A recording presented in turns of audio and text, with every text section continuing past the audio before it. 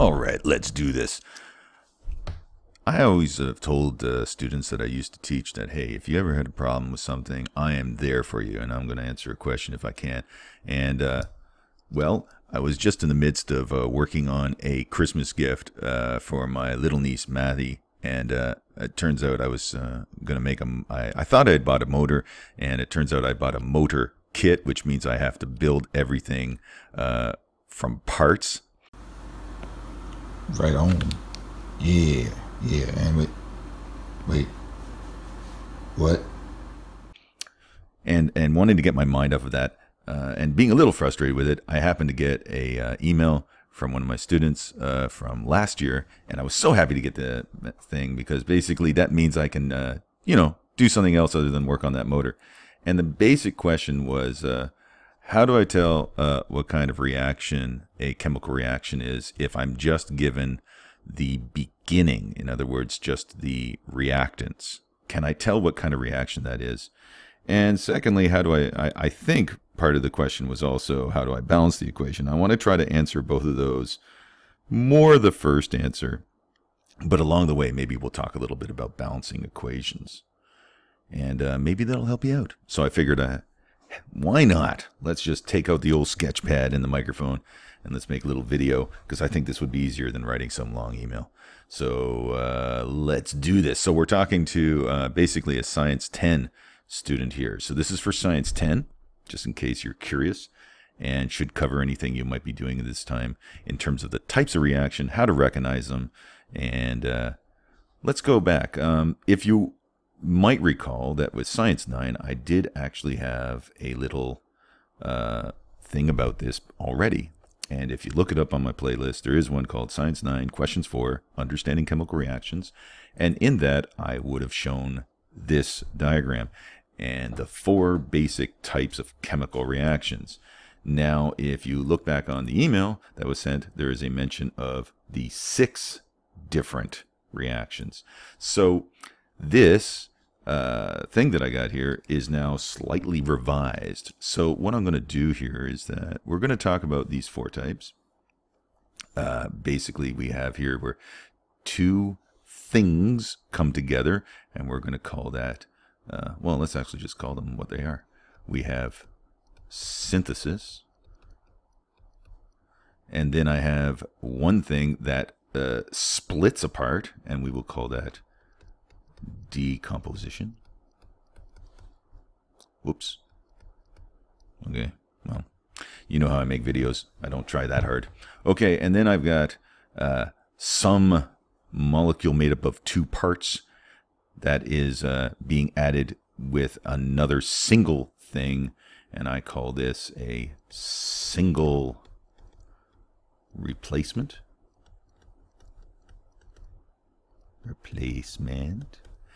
And then I've got a situation where I have a molecule made up of 2 parts added to a molecule that is also made of 2 parts, and this will be called a, yes, you guessed it, double replacement. And this is our basic 4 types, but as it was mentioned in the email, there are 6.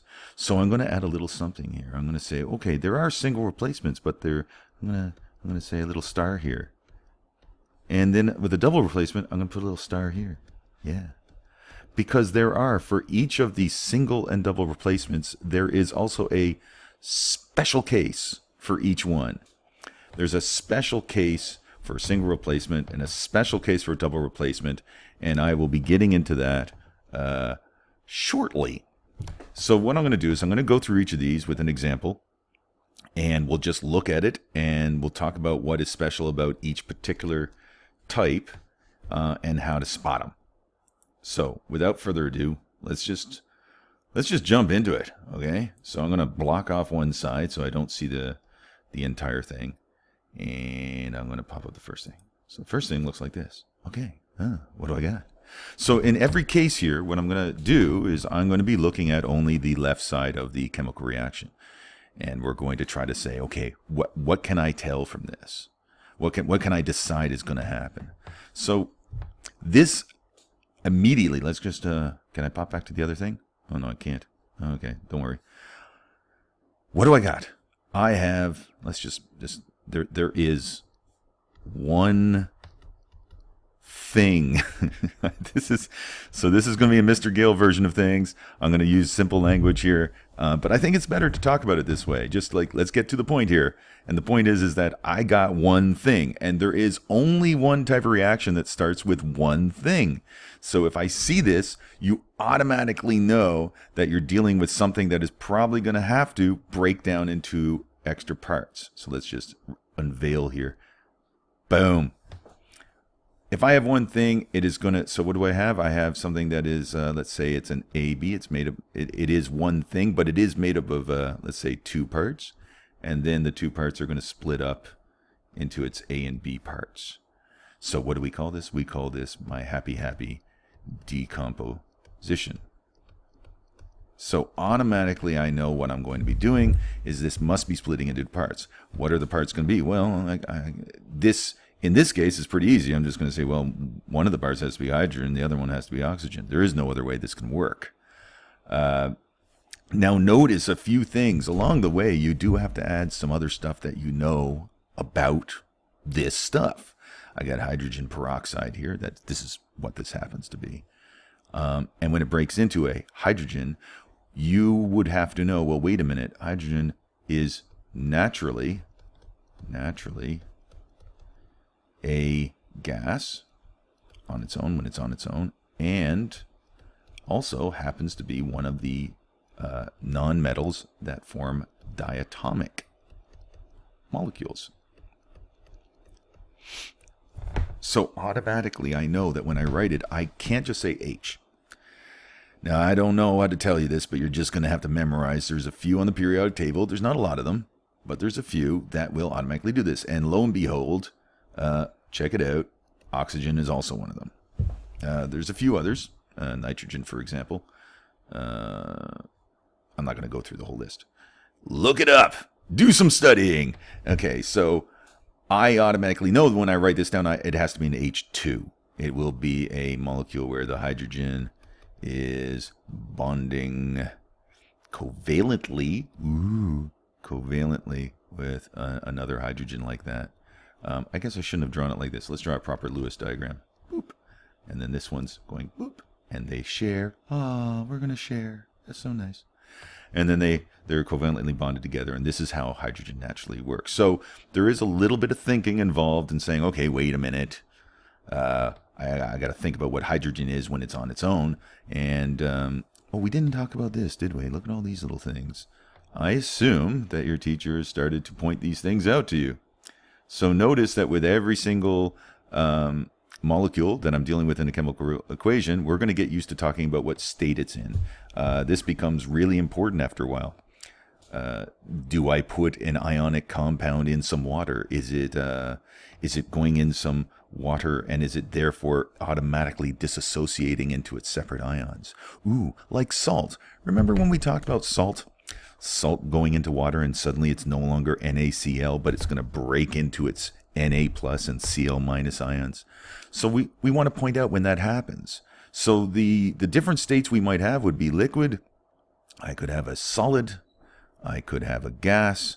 But I could also, like I said, put it into water and it just simply disassociates. I'm saying that word wrong. I'm saying disassociate. It's dissociates.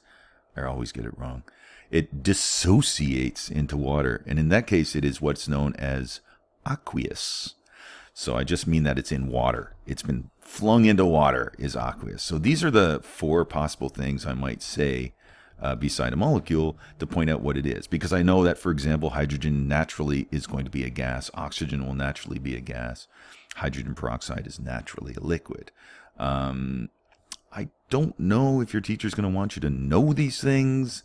But after a while, this kind of comes down to practice, and you just start noticing what stuff is going to be normally.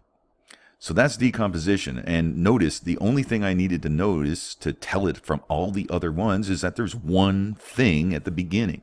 So I started off like that. I had my little one thing over here, and I knew automatically from that this must be my decomposition reaction.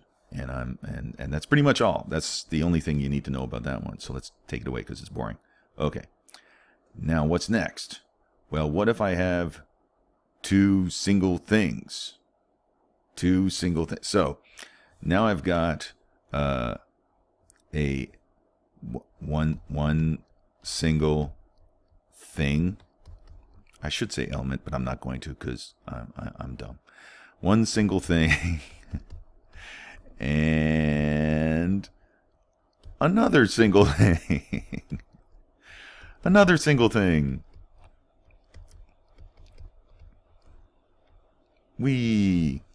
Okay. Another single thing.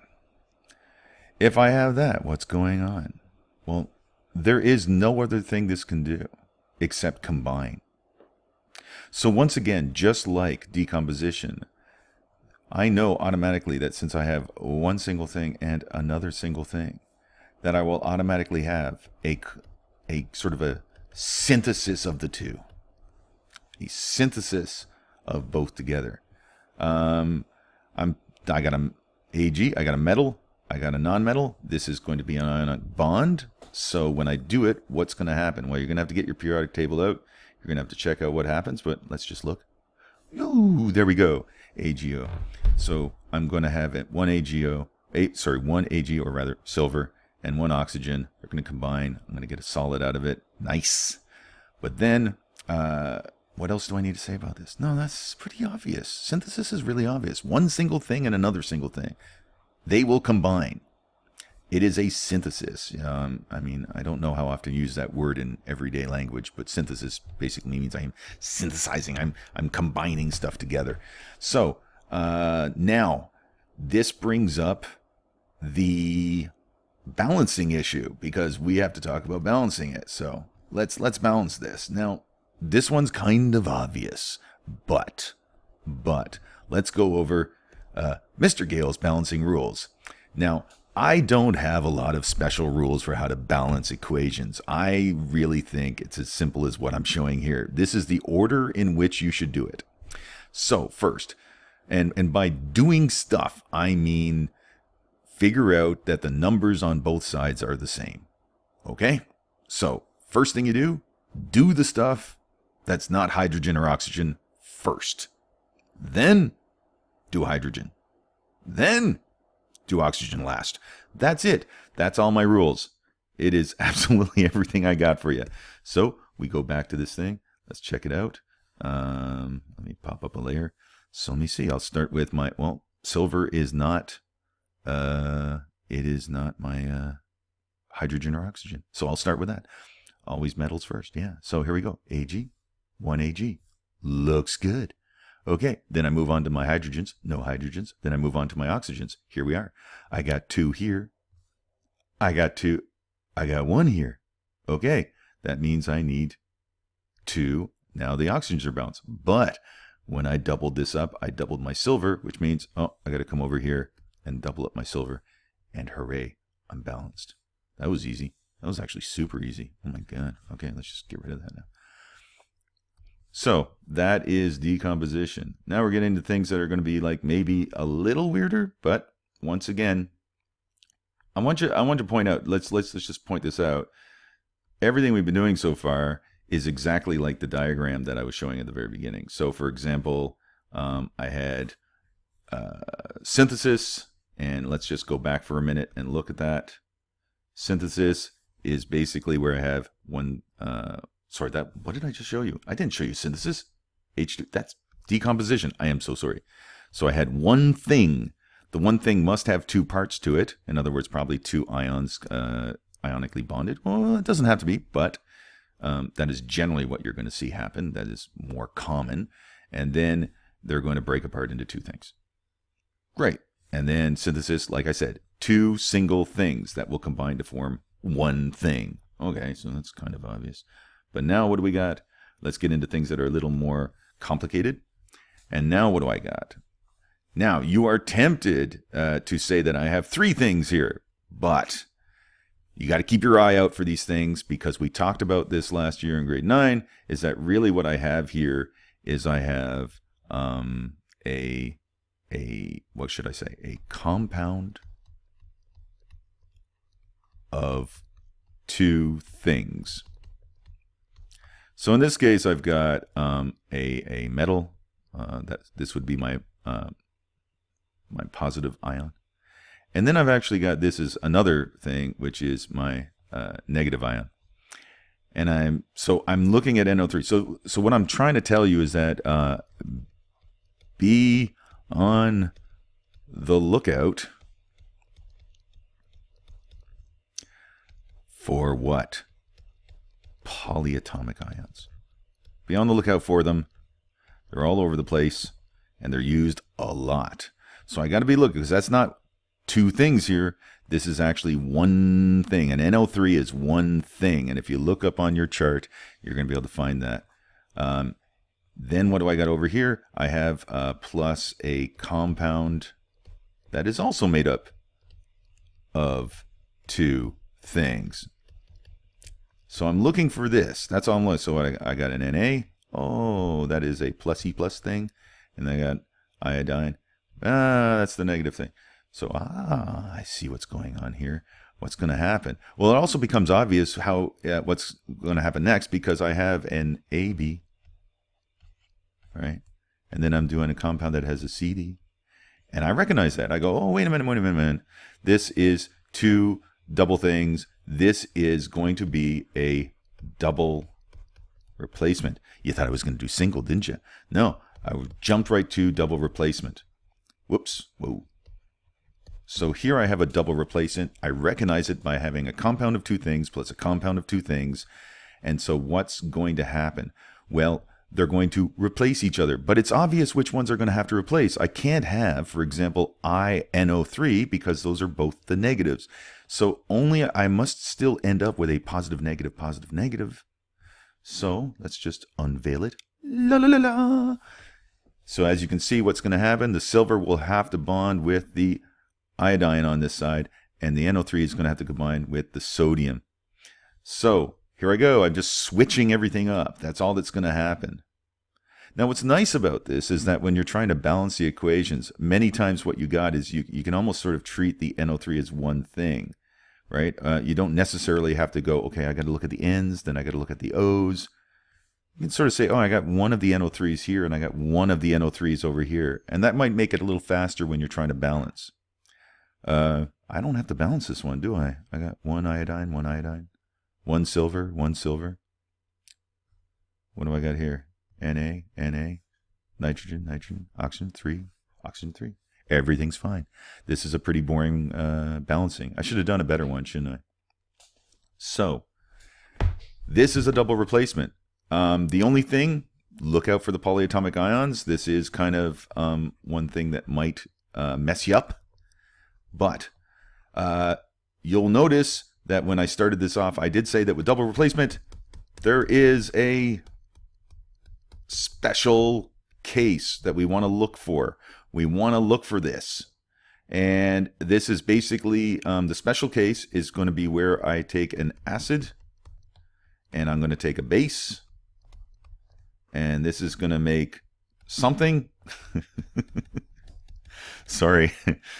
Plus water, and so what's going to happen is that the acid and base combine. I've got one with a very low pH. This is like low pH level, very acidy. Of course, it's an acid. That's why it's called that. And this is going to be very high pH, right? And they're going to combine to, I shouldn't put the in there. I'm going to put it down here. It will neutralize each other. It will basically bring ourselves out into something where the pH is right smack dab in the middle with a pH 7. So we call this a neutralization, sometimes an acid-base reaction. It depends upon what your teacher is using. So once again, sometimes people will say acid-base, sometimes people will say neutralization, but in any case, this is a special case of the double replacement. It will look like a double replacement. So how do you know that you're dealing with the special case? Well, you have to be able to spot that you're dealing with acids and bases. So for a moment, let's take a little deep dive into what acid and bases are all about. Now, you're going to hear a version of what acid and bases are. You're going to hear, for example, you're going to say, oh, let's just take that away. You're going to hear, oh, acids have H in them. In other words, it would be a compound where hydrogen is attached to something else. For example, let's just have an example here. Hydrochloric acid is an H and Cl. And this is a really good way of looking at it. You'll also hear that bases all have OHs in them. I might have even said that last year. For example, sodium hydroxide, NaOH. And you can see where the water is going to come from, because you can tell that the OH and the H, they're gonna combine, and I'm gonna get my water. That's awesome. That's what I'm gonna get. And then I can see where the, remember when I said something's gonna happen? Well, there's the Cl, and the Na is gonna make NaCl. I'm gonna get some sort of combination of the two. So is this really the best definition of an acid and base? Well, sort of, but there's some things that don't quite work in this situation. For example, NH3 is a base. This is a base, but where's the OH? There is no OH. So I'm going to have some situations where I have to be a little careful about what I'm saying. So I'm going to give you a better version of what acids and bases are. It's known as the Bronsted-Lowry theory of acids and bases. And basically, let's look at it. An acid is a substance from which a proton, an H+ ion, can be removed. So that kind of makes sense with what we were saying before, right? Where we were saying, well, that's great. I got an HCl. That would perfectly fit what I'm talking about. And pretty much this works fine for acids. Acids are pretty easy to spot. You've got an H added to something else. H with another ion. But a base, the better way, this is the better way of thinking about it. A base is a substance that can remove a proton from an acid. In other words, it's going to react with an acid and remove that hydrogen ion. So that's a little different than just saying, oh, they have OHs. And the main reason behind that is because we do have exceptions for bases, such as NH3, where we have what looks like not a base because we're staring around looking for OHs, and sometimes we don't. So what's this look like? Well, first off, I have something like this, and I'm going to say, oh, I got two things. I got two things. This definitely looks like a double replacement, but then I go, So every time you get a double replacement, I'm just going to say replacement reaction,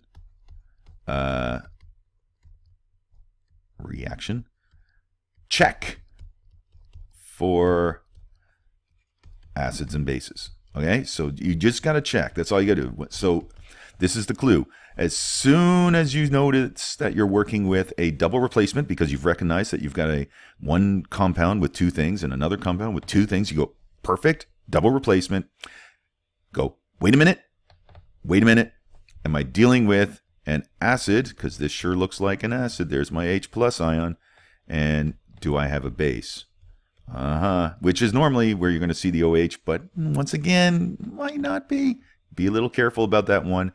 Is it something that could react with the acid and then balance it? Would I still be able to get water out of this? So there better be some oxygen and hydrogen involved. So what happens? Well, first off, we know that no matter what, when these things happen, I will get water as one of my products. I must get water. If you think about it, notice what we're doing here too, is that I want all the ions to mix in. So you notice that actually, like, for example, acids and bases, they're coming as an aqueous solution. So what I've done is I've stuck these acids and bases in some water, and they've actually dissociated into their ions so they can react with each other. So this is kind of important because your result actually ends up being, like I'm saying salt here, but it's aqueous salt. It's actually going to be the ions mixing around within the water and also creating some water on top of that. Now, there is more to this. You at some point are going to start talking about what's called equilibrium reactions. You're not doing it yet, so don't worry about it. Generally, what I'm creating is a salt. Generally. It won't always happen, but most of the time what we're going to talk about is that when we combine, I end up with a salt and water. That's what's going to happen. And also, just to mention here, my pH is now 7. This is why I call it, it is a neutral. Am I spelling neutral right? I don't even. Okay, I might have spelled that wrong. Oh, I keep mixing up the U and the E's. Anyway, I'm not teaching how to spell. Look it up once again. So this is basically how it sets up. So if I see the acid base, you get yourself a little bit of an easier time trying to figure out the replacement, the double replacement reaction, because you automatically know that you're going to get that water. You automatically know that that's what's coming next. So do we have a balance? Do we have a balance? Well, let's go through it. Once again, what are the Mr. Gale rules? Mr. Gale rules for balancing stuff. I am going to deal with what? Let's see what I got here. Stuff that's not H or O first. Great. Okay. Okay. Chlorine. One chlorine. One chlorine. Cool. Sodium. Sodium's not H or O. Okay. Sodium. Sodium. All right. I got 1 and 1. Everything's fine. Now, next thing, H's. What do I got over here? I got an H here. I got an H here. That's 2 of them. And over here, I've got H2. Oh, okay, so that's fine too. And then lastly, I deal with the O's. I got 1 O here, 1. Okay, so this is already balanced. That's lovely. So I don't have to worry about that one. Okay, we're down to pretty much almost one more thing, but sort of 2. Okay, so let's do this. What do I got here?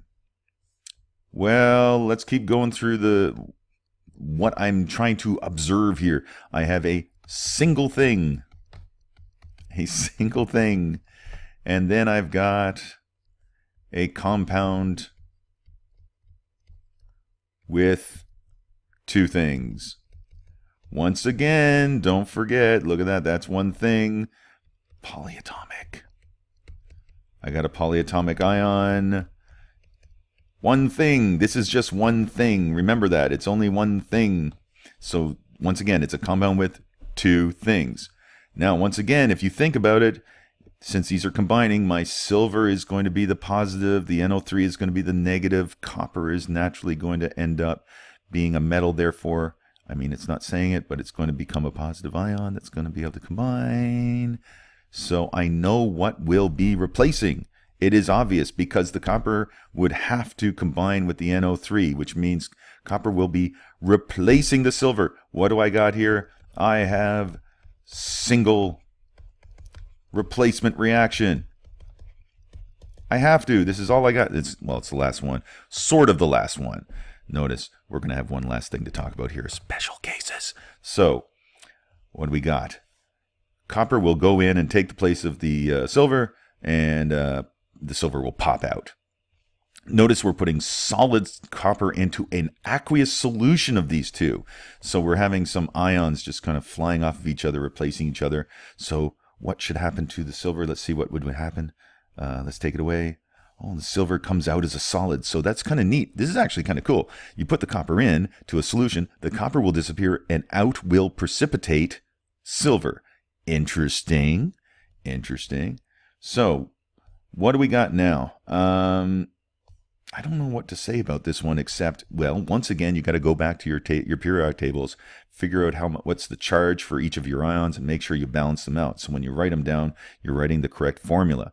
Now, this is before we're balancing, so just make that clear. We're not balancing yet. We're just simply making sure that we're writing down the correct formula for this compound. NO3 and copper, if we balance it out, I need 2 NO3s to be able to make this whole thing balance. So let's go back. Boom. The scale's bouncing. What do we got? So let's go through it. First, the things that are not H's or O's first. Okay, so I got copper. I got 1 copper here. Everything's fine. I've got 1 silver. 1 silver. Everything's fine. I've got 1 nitrogen. I've got, wait a minute. This is 2 of these, which means I actually have 2 nitrogens. So I come over here and I have to give 2 nitrogens to balance them out. But wait a minute. that just gave me 2 silvers. So I got to come over here and give 2 silvers. Okay, so I'm balanced now. And the N's are balanced. And now what's left? Do the H's? No H's. Do the O's. Okay, so what do I got? Well, on this side, I've got O3, but now I've got 2 of them. So that means a total of 6 oxygens. Okay, I got 6 over here. How many I got? Well, I've got an NO3, but it's 2 of them, 6 of them. I'm good. I've balanced the whole thing. Hooray. So I don't know why this works so well, but doing it in this order, I highly recommend. It just seems to everything washes out in the end. It's a beautiful thing. It's a great way of doing the balancing. So I'm balanced. And of course, what am I saying? This is a single replacement, but special case. There is a special case. And this one is once again, just like, if you remember the special case of acid-base reactions or neutralization reactions, you're looking for specific stuff. So in the case of a double replacement special case of acid-base, you're looking for an acid and base reacting with each other. So what's going to happen in the case of the special case here? Well, this is going to take a moment to kind of make clear what's going on. I must have a molecule, or rather, should I say molecule? Yeah, I'm going to say molecule. A molecule that has, and it has to have this, carbon and hydrogen, has to have it. It could have O also, but it doesn't have to. It doesn't have to have that, but it definitely needs to have carbons and hydrogens. So once again, I'm doing a single replacement. I've got this kind of big molecule here, and I've kind of cheated a little bit too, because notice it's not just a molecule of 2 things. This is not an ionic bonded thing. This is actually an organic molecule, covalently bonded together. So things are a little weird here. But mainly what you're looking for is a situation where you're dealing with a whole bunch of carbons and hydrogens mixed together, maybe some oxygens. And what is the single thing? This is the single thing. But in this case, your single thing is always going to be oxygen. Why? Why? Because this is the last of the things. And what is it? It's burning. It's lighting things on fire. This is all about fire. And so, what exactly are we talking about here? We're talking about combustion. So you may have recalled from times I might have taught you that when things, for example, the Hindenburg lit on fire, it was combusting, and this was we're having a lot of fire, and you might recall that a lot of the deaths that were caused by the Hindenburg disaster was not from people literally being on fire, but rather being boiled alive. Very depressing. Boiled alive. Because, and this is really interesting, because once you know this is a combustion, I should write this down. I shouldn't just say burning here. Hang on. This is combustion. As soon as I got burning going on, I know what the resulting products are going to be. I automatically know. So you don't even have to think. You just have to write down on the right side of your equation, carbon dioxide and water. Okay, carbon dioxide and water.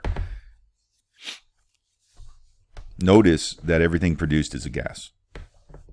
Now, I did mention that people were being boiled alive, and so clearly I can have water vapor turn to liquid fairly quickly if the temperature drops even slightly below 100 degrees. So just so it's clear, this is the reaction, and this is the type of stuff that you're going to get. You're going to get gases produced. So no matter what, you will get carbon dioxide and dihydrogen oxide, or rather water. sorry, dihydrogen monoxide. I should monoxide. Oh my God, I should say this right. Dihydrogen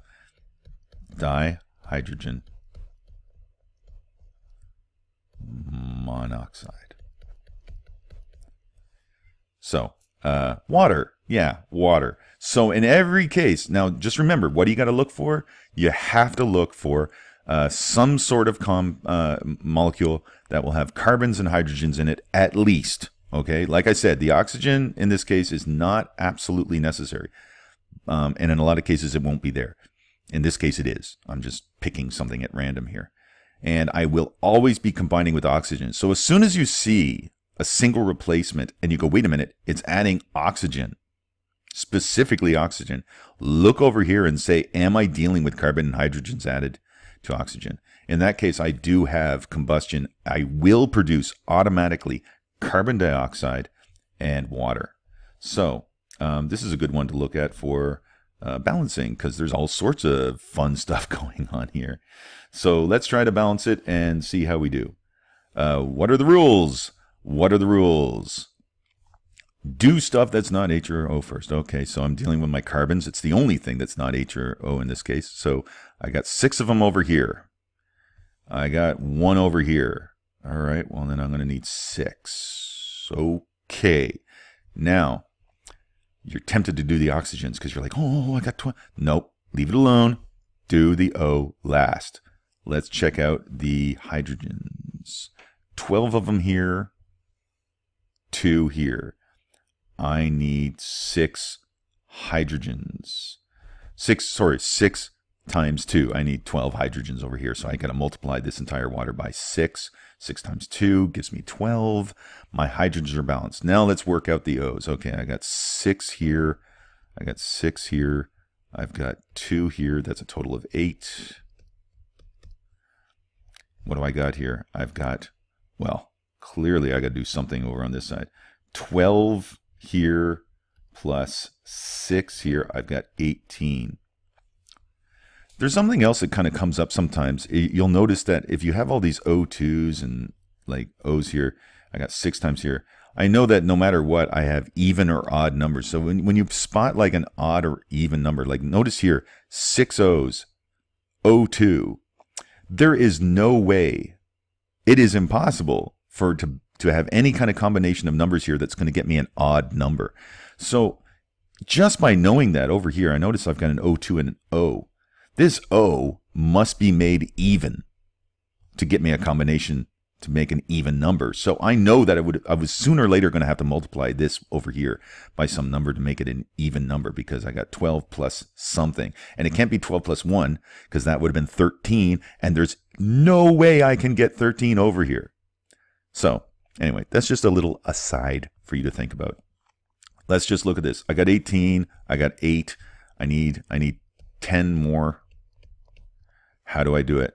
Well, I want to leave this well alone. Let's just bump this sucker up. So I need 6 plus what? It would be good if this was 6 plus 12, because then I get 18. So let's make this 12. I make 6 times. Nice. So 6 times 2 gives me 12, plus another 6 gives me 18. I got 18 over here. 2, 6, 12, 6, 0, 18. Everybody's happy. I can erase all this. Let me just erase it all. And then I've got my happy balanced equation. Hopefully, whoop, I shouldn't make that go away. Make this go away.